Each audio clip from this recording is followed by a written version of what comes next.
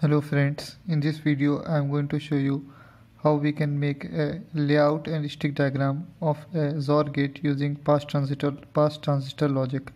So this is a schematic of the pass transistor logic. Now this realizes a function of the XOR gate. Here only two transistors are present and both the transistor of NMOS. I marked the source in the drain region of the transistors. Now I have to identify the Euler's path. So there are only two paths, that is, one is B bar B and the other one is B bar. I am choosing the Euler's path to make my stick diagram is B bar and B. First of all, I'll make a stack of transistors, that is the NMOS.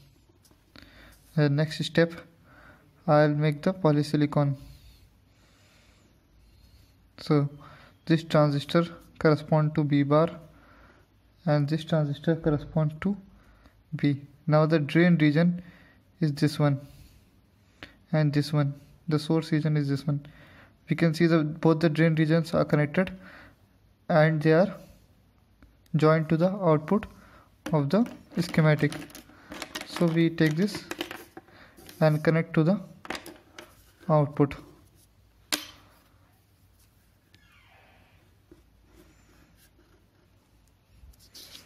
And at this terminal we apply this as source A, and at this terminal we apply A bar.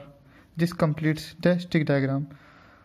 Now from the stick diagram we'll make the layout. Before making the layout we have to follow some color conventions. For that I have provided a link of a video in the description. Now for the layout, after making the Euler's path we make the layout of the circuit. So first we mark the VDD and the ground lines in the layout. Next we make a PMOS stack of transistors. Now in this we have two transistors, so we will take the polysilicon layers to mark the gates of the transistor.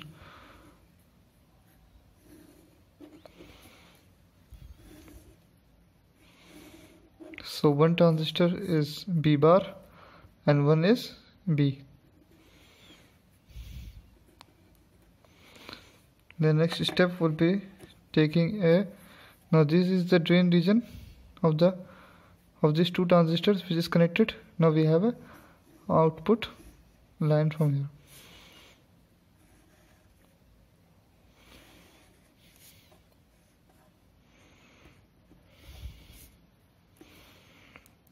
So now we want A bar terminal to be connected here and the A terminal to be connected here and the B terminal to be connected here and the B bar terminal to be connected here. For that we need to draw the layout of two inverters.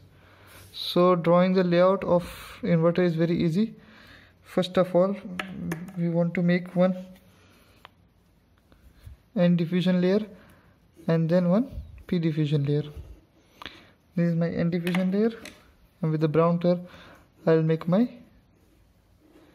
P diffusion layer. Then for the polysilicon I use the red color and apply my input here.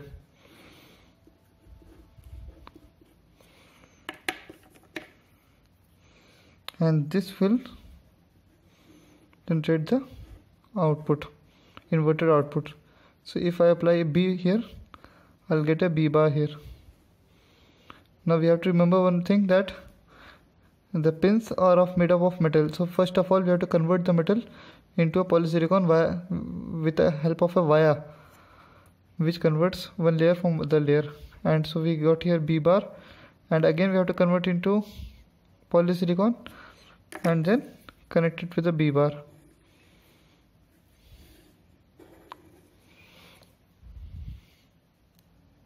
Now similarly I have made the inverter layout for the generating the A bar terminal.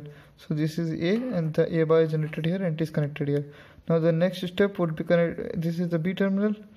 So the next step would be that we connect this B terminal to this polysilicon gate and this A terminal to the source of this transistor. So now after connecting this B terminal with the polysilicon and the A pin with this source, the last step would be connecting the source of the PMOS with the VDD and the source of the NMOS with the ground. Similarly for both the layouts, we have to make sure one thing, that these two metal layers should be different. I used here the second metal 2 layer so that the overlap does not cause DRC errors. So there are some rules and to be followed while taking the length of this metal 1 and metal 2 layers and the polysilicon layers, which can be seen from the video provided in the description below.